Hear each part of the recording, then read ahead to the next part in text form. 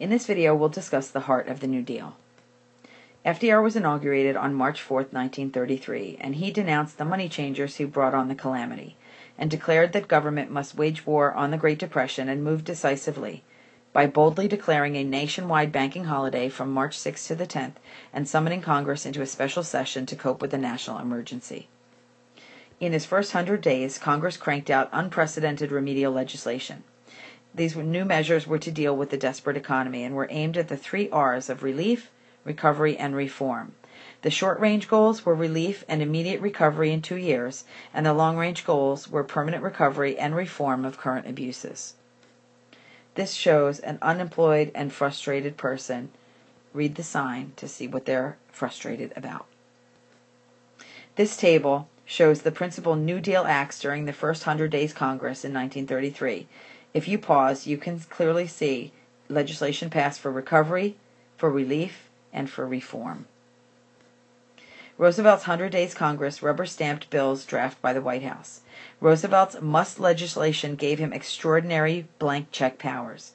Some of the new laws delegated the legislative authority to the chief executive, and he passed many essential New Deal 3 R's through the long-range measures added later. New Dealers embraced the progressive ideas. Unemployment insurance and old age insurance were positive things. Minimum wage regulations were also another aspect. Conservation and development of natural resources and restrictions on child labor, which were all progressive ideals. He invented some new schemes as well with the Tennessee Valley Authority, and no longer would America look as backward in the realm of social welfare as it had once FDR was through being president. The banking chaos, in dealing with it, he went into immediate action by passing the Emergency Banking Relief Act of 1933. This invested the president with power to regulate banking transactions and foreign exchange, and to reopen solvent banks. In order to communicate these ideas to the American people, Roosevelt turned to the radio, and he delivered the first of 30 famous fireside chats with the American people, and told them that it was now safe to keep money in the reopened banks. He instilled confidence back in the people, and the banks unlocked their doors. This is a picture of the champ, FDR, chatting with reporters. The Glass-Steagall Banking Reform Act was also passed, which created the Federal Deposit Insurance Corporation, or the FDIC. This insured individual deposits up to $5,000, and it would be later raised. This ended bank failures, dating back to the wildcat days of Andrew Jackson.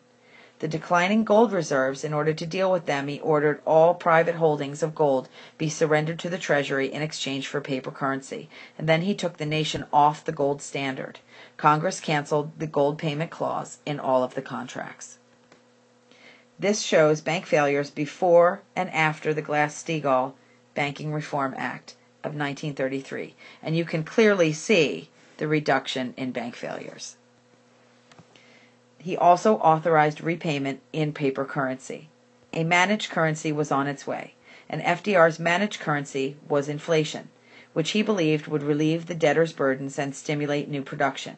The principal instrument he would use for achieving inflation was the gold buying. He instructed the Treasury to purchase gold at increasing prices. The price of gold increased from $21 an ounce to $35 an ounce, and that price would hold for 4 decades. The policy did increase the amount of dollars in circulation. An inflationary result provoked the wrath of the sound money critics on the baloney dollar. But the gold scheme came to an end in February 1934 when Roosevelt returned to limited gold standard for international trade purposes, and the United States pledged to pay all foreign bills, if requested, in gold at a rate of 1 ounce of gold for every $35 due. The domestic circulation of gold continued to be prohibited, and gold coins became collectors' items. In dealing with the overwhelming unemployment, at this time 1 out of 4 workers were jobless. These were the highest levels of unemployment in the nation's history. Roosevelt had no hesitancy about using the federal money to assist the unemployed, and at the same time priming the pump of industrial recovery. So he created the Civilian Conservation Corps, which was the most popular of the New Deal alphabetical agencies, as they were called. They provided unemployment in fresh air government or provided employment, in fresh air government camps for about 3 million young men. And they did useful work including reforestation, firefighting, flood control, and swamp drainage. Recruits were required to help their parents by sending home most of their pay, and both human and natural resources were conserved in this way. This is CCC workers in Alaska. There were critics also saying that the minor complaints, basically that we were militarizing the nation's youth. Now, for adult employment, the Federal Emergency Relief Administration under Harry Hopkins was brought into creation, and Hopkins' agency granted $3 billion to states for the direct dole payments, or preferably for wages on work projects. The relief for the hard-pressed special groups also came about through the Agricultural Adjustment Act, or the AAA, which made millions available to help farmers meet their mortgages, or the Homeowners Loan Corporation, which refinanced mortgages on non-farm homes, assisted 1 million badly pinched households, bailed out mortgage-holding banks, and bolted loyalties of the relieved middle-class homeowners securely to the Democratic Party. The Civil Works Administration also was set up by Roosevelt himself under the direction of Hopkins via the FERA. Basically, he provided temporary jobs during the cruel winter emergency, and tens of thousands of jobless were employed at leaf raking and other make-work tasks. This scheme was widely criticized as a kind of labor that put a premium on shovel-leaning slow motion.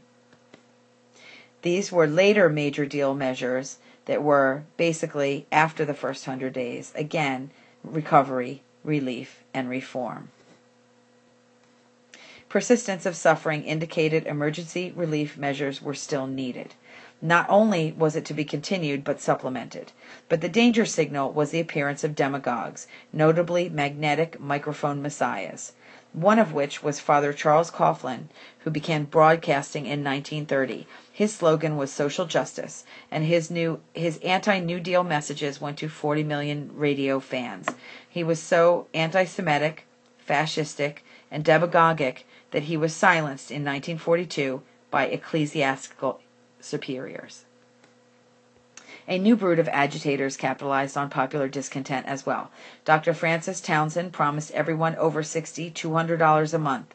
Senator Huey P. Long, who was called the Kingfish, publicized his Share Our Wealth program and promised to make every man a king, saying that every family would receive $5,000, supposedly at the expense of the prosperous. But the fear of Long becoming a fascist dictator ended when he was shot by an assassin in Louisiana in 1935. Here's a picture of Huey Long. Demagogues like Coughlin and Long raised troubling questions about the link between fascism and the economic crisis. Authoritarian rule was strengthened in Japan. Adolf Hitler, during this time period, was acquiring absolute authority in Germany, and some worried that Roosevelt would turn into a dictator as well. So to quiet the unrest, Congress authorized the Works Progress Administration, or the WPA. This objective was employment on useful projects. The agency ultimately spent about $11 billion on thousands of public buildings, bridges, and hard surface roads. Not every WPA project strengthened the infrastructure, though. One controlled crickets in Wyoming, and one built a monkey pen in Oklahoma City. But this was one of the most popular programs, and it was one of the most, and it also had one of the most loved WPA programs, which was the Federal Art Project, which hired artists to create posters and murals in the inner cities. This is a picture of a public art mural by Victor Aronoff on a wall of Coit Tower in San Francisco. Critics claimed that WPA meant we provide alms. Over 8 years, nearly 9 million people were given jobs, not handouts. It nourished precious talent, it preserved the self-respect of the people, and fostered the creation of more than 1 million pieces of art, many of them publicly displayed. So there was also a new visibility of women during this time period, and after the 19th Amendment, women began to carve more space in a political and intellectual life. First Lady Eleanor Roosevelt was the most visible woman in the White House, and the Secretary of Labor, Frances Perkins, was also visible as the first woman cabinet member. Mary McLeod Bethune was also the director of the Office of Minority Affairs in the National Youth Administration, and she served as the highest-ranking African American in the Roosevelt administration. This is a picture of Frances Perkins at the site of the Golden Gate Bridge project. The women's contributions in the social sciences continued as well. In anthropology, Ruth Benedict carried on the work of her mentor, Franz Boas, by developing the culture and personality movement in the 1930s and 1940s. Benedict's landmark work was Pattern of Culture, which established a study of cultures as collective personalities, and that each culture, like each individual, had its own more or less consistent pattern of thought and action. Margaret Mead was a student of Benedict, and her studies of adolescence among Pacific Island peoples advanced bold new ideas about sexuality, gender roles, and intergenerational relationships. She published 34 books and had a curatorship at the American Museum of Natural History in New York. She popularized cultural anthropology and achieved celebrity status, rare among social scientists. Pearl Buck also introduced American readers to Chinese peasant society in her best-selling novel The Good Earth, and earned the Nobel Prize for Literature in 1938. She used her fame to advance humanitarian causes. Industry and labor was helped during this time period as well, and the National Recovery Administration, or the NRA, was created. This was the most complex and far-reaching of the New Deal projects. This combined immediate relief with long-range recovery and reform. It was triple-barreled, designed to assist industry, labor, and the unemployed. Individual industries would work out codes of fair competition under which hours of labor would be reduced. This was to spread employment to more people. A ceiling was placed on the maximum hours of labor, and a floor was placed under wages to establish minimum levels. This is a picture of Mary McLeod Bethune, who was the director of the Office of Minority Affairs in the National Youth Administration. Labor was also granted additional benefits. Workers were formally guaranteed the right to organize and bargain collectively through their representatives of their own choosing, not agents of the company's choosing. The yellow dog, or anti-union contract, was expressly forbidden, and certain restrictions were placed on the use of child labor. The NRA's fair competition codes called for self-denial by the management and labor. It also aroused patriotism by mass meetings and parades.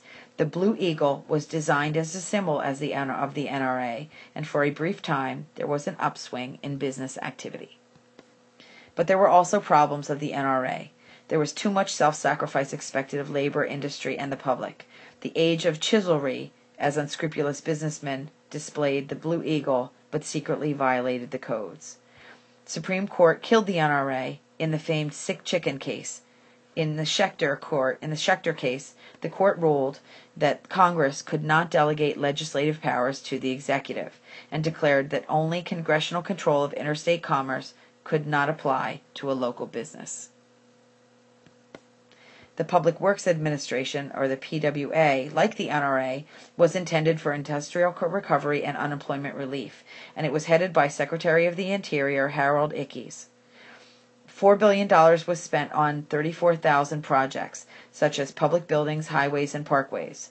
The Grand Coulee Dam on the Columbia River was a famous part of this program. It irrigated millions of acres of new farmland and created more electrical power than the entire Tennessee Valley Authority, and it transformed the Pacific Northwest with abundant water and power. The liquor industry during this time period was realizing that the repeal of prohibition was imminent, and this afforded an opportunity to raise federal revenues and to provide employment. So the 100 Days Congress legalized light wine and beer with alcoholic content of no more than 3.2% by weight, and they levied a tax of $5 on every barrel that was manufactured. So prohibition was repealed by the 21st Amendment in 1933, and the saloon doors swung open. This is a picture of the Grand Coulee Dam on the Columbia River in Washington State. Suffering farmers since the war boom days of 1918 were continuing to suffer low prices and overproduction, and then as a result of the Depression, innumerable mortgages were foreclosed. So to help the farmers, the Agricultural Adjustment Administration was created. Through artificial scarcity, they planned to establish parity prices for basic commodities.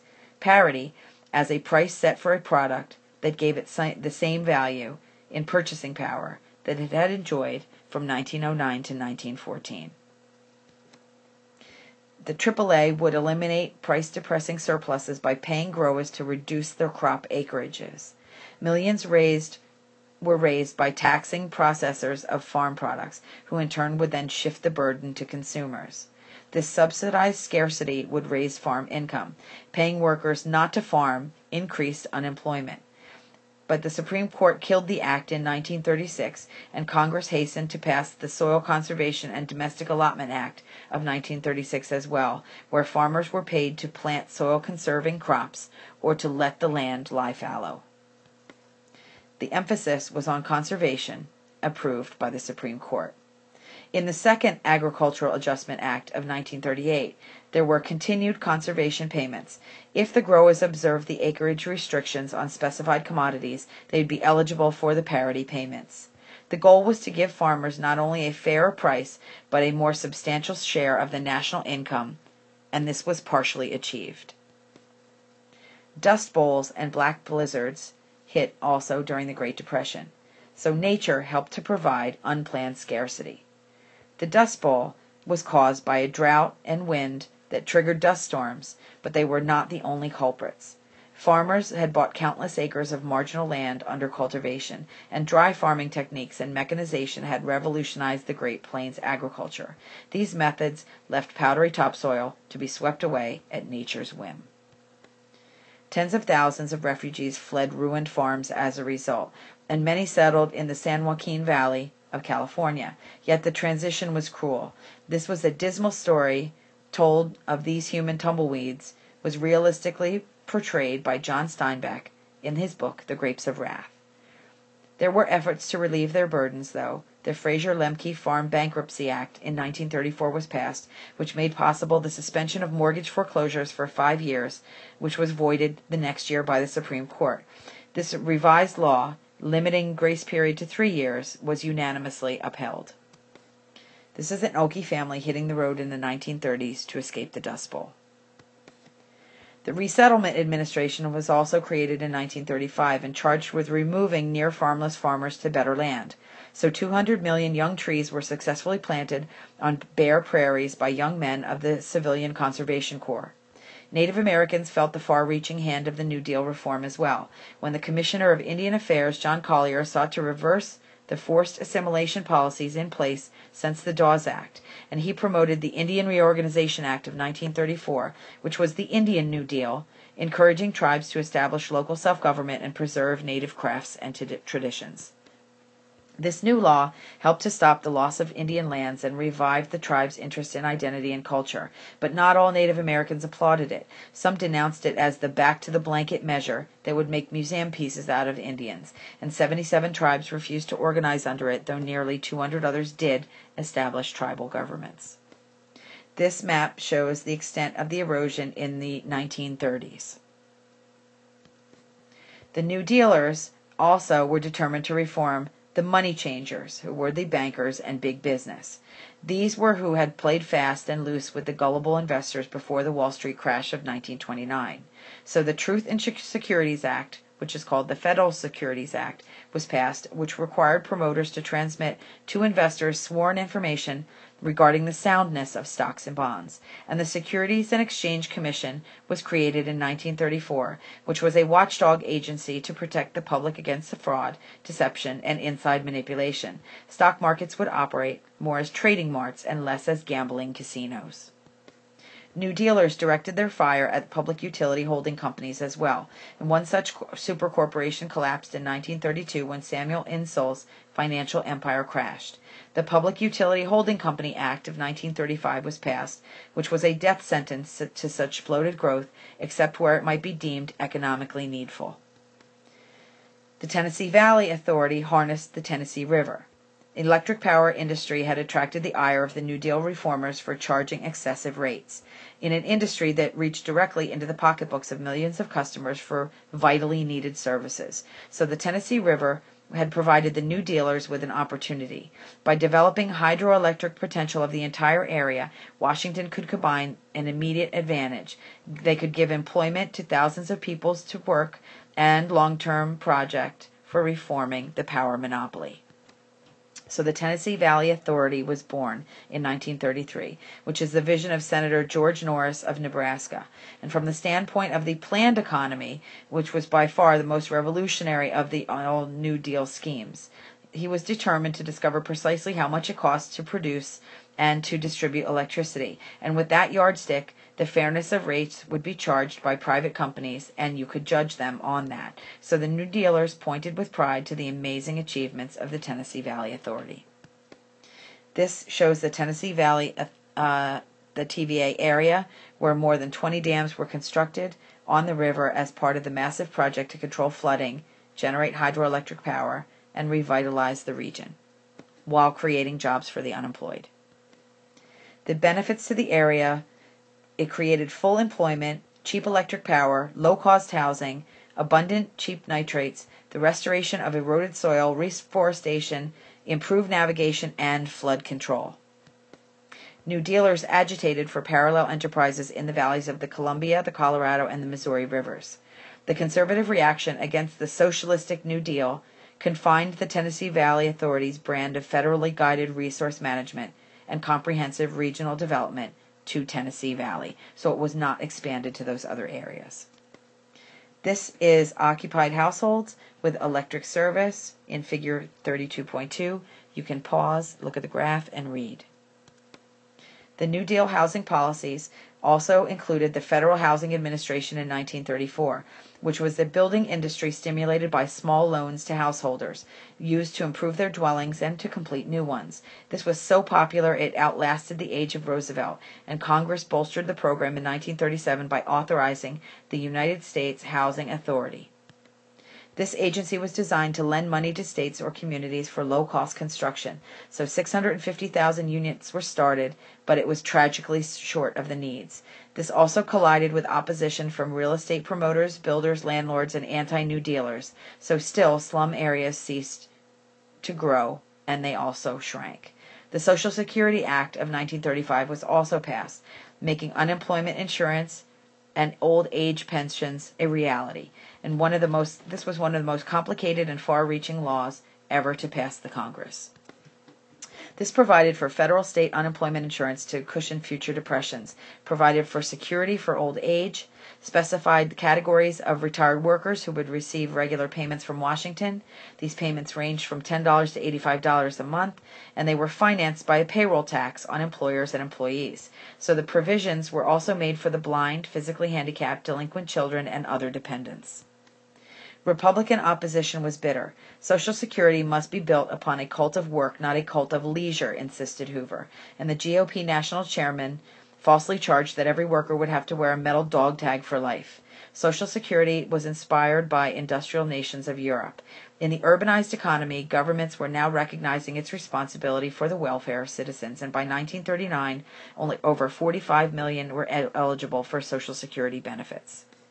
In the future, other categories were added: farm and domestic workers, which were millions of poor men and women who were initially excluded. And in contrast to Europe, where welfare programs were universal, the American workers had to be employed and in certain jobs to get coverage.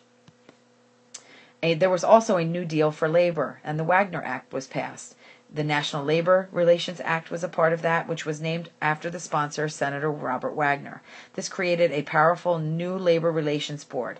For administrative purposes, they reasserted the right of labor to engage in self-organization, to collectively bargain through the representatives of their own choice, and this was actually considered the Magna Carta of labor. The Wagner Act proved to be a major milestone for American workers. Under sympathetic national labor relations boards, the unskilled workers began to organize into effective unions. The leader was John L. Lewis, who was the boss of the United Mine Workers. He formed the Committee for the Industrial Organization, which is the CIO, and the American Federation of Labor, which is the AFL, or actually within the AFL. So in 1936, the AFL suspended the CIO, and the CIO then moved into the auto industry. They resorted to sit-down strikes, refused to leave the factory building of General Motors at Flint, Michigan, and thus prevented the importation of strikebreakers. This is a picture of the General Motors sit-down strikers in Flint, Michigan, 1937.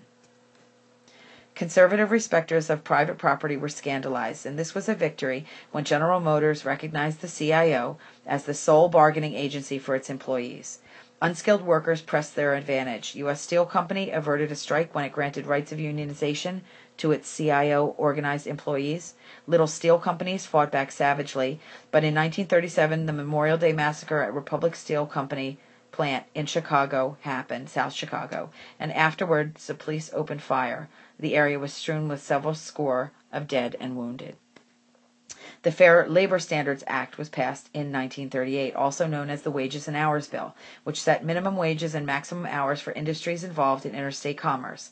The goal was 40 cents an hour, which was later raised, and 40 hours a week. So labor by children under 16 was forbidden, and reforms were bitterly opposed by industrialists, especially textiles.